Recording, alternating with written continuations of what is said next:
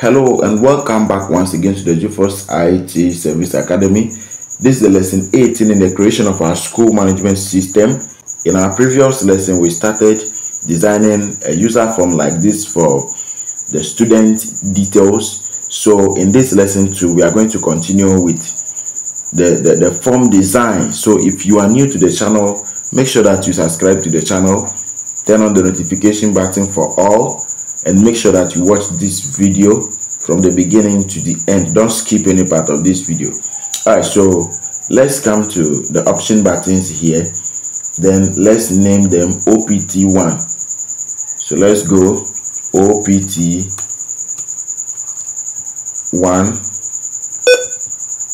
like this. Then we come to the second one to OPT2 like this. Then we come to this one, CMD add. So CMD add, then capital A there, D add, then you enter.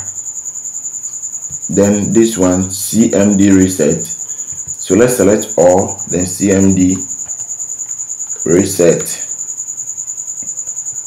like that. Then we come to this one, CMD close, CMD close. Then we enter. We come to this one here, CMD search.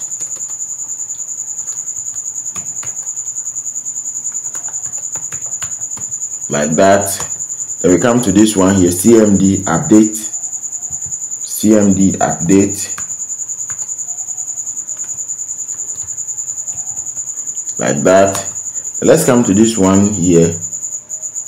So CMD add photo, CMD add photo,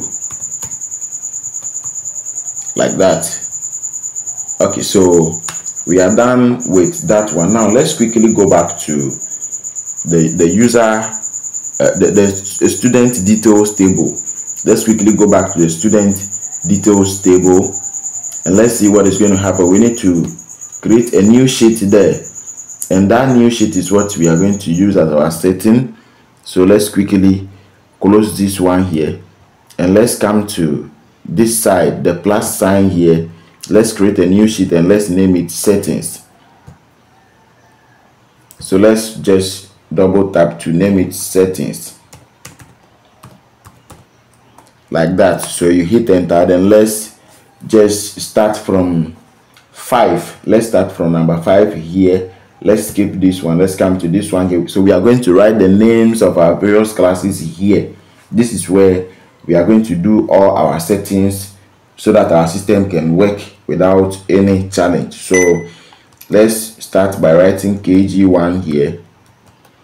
Then we move to KG2 like this. Then we move to basic 1. Then we move to basic 2. Then we move to basic 3.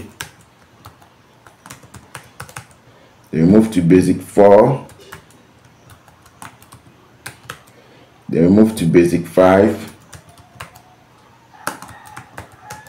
Then we move to basic 6.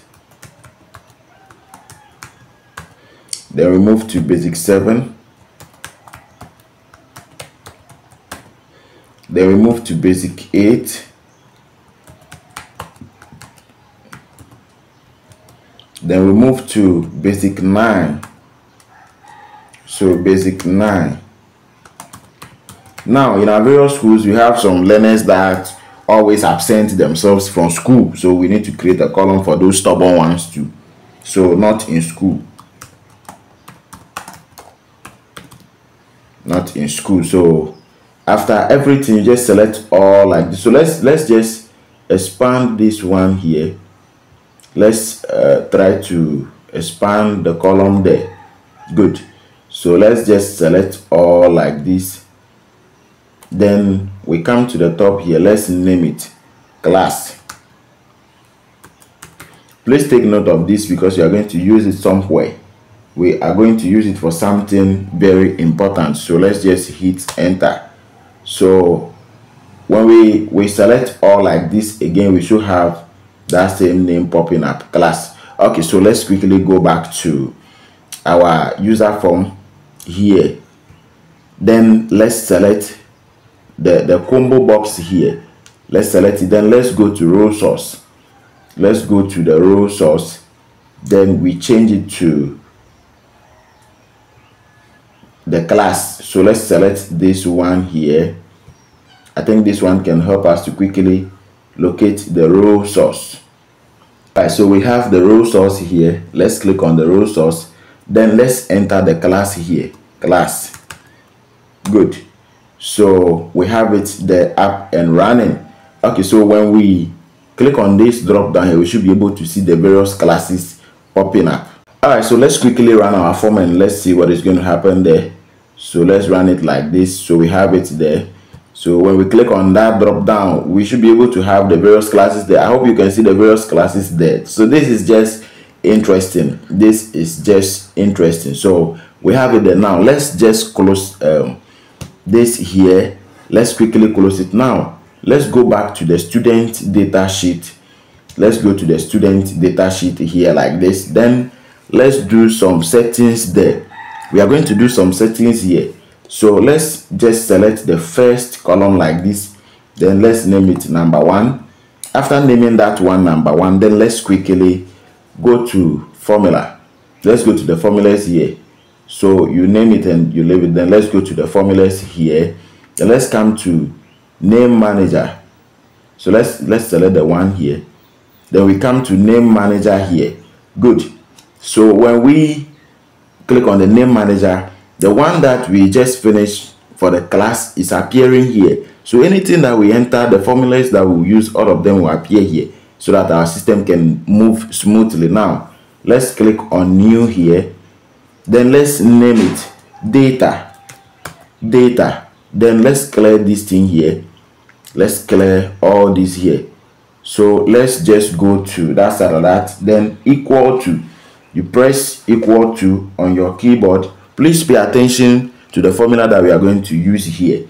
Now let's go offset, capital letters, offset. So OFFSET. Then you open a new bracket like this. Then let's come to the top here. Let's select this. Good. So after selecting that one, then comma, then 1, then comma, then 0. Good. So when you are done with that one, then comma again, comma, then in caps, counter. So we move like that, counter. So COUNTA. Then you open a new bracket like this. Then after that, you select the entire column like this. Then you close the bracket. You close the bracket like this. Then we are going to deduct something here. We want the system to start numbering. The admission number should start in the system from 1. It should start with 1. It shouldn't skip any column here. So -1 like this, -1, then comma 10. We have 10 columns inside the table here.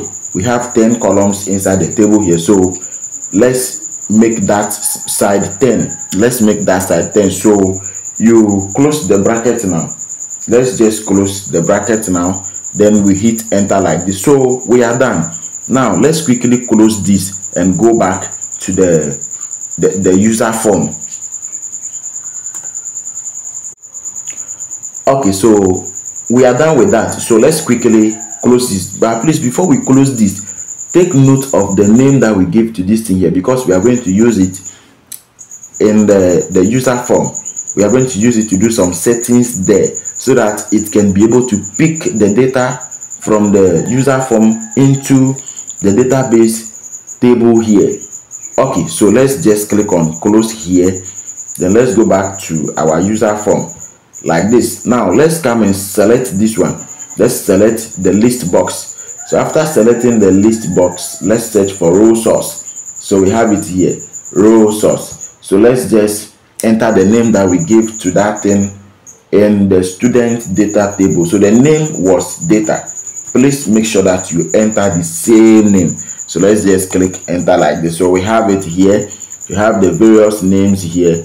We have the admission number, the name, the class, the gender, the date of birth, the date of admission. So let's just debug it and run it, and let's see how our system is going to operate. So we open it like this. Now we have everything here. So let's see. We have all the 10 headings here. We have all the 10 columns. We have the 10 rows, everything here. So you can see from the system has already named this one as number 1. So we have everything selected here successfully. So this is how you do your various settings in the user form. This is how you do your various settings. When we come to the class, everything is appearing here. But please, it will just be funny if you didn't do it well. It will be funny. It will not work well. The system will not work. So let's just pay attention. So when I click on basic 1, the system just selected basic 1 for me like that. So let's come to this, and those who are not in school. So in case the person is not in school, you just select not in school, then it will just appear there like some magic. So we can just select male here, and we can just select what, female here. So either you select male or you select female. So that is that. So we have our user form here up and running without any challenge. So thank you very much for watching this video. In our next lesson, we will look at another thing. We'll look at how to insert the various codes that can help these buttons that are down here to work perfectly without any stress and without any problem. So please don't forget to subscribe to this channel.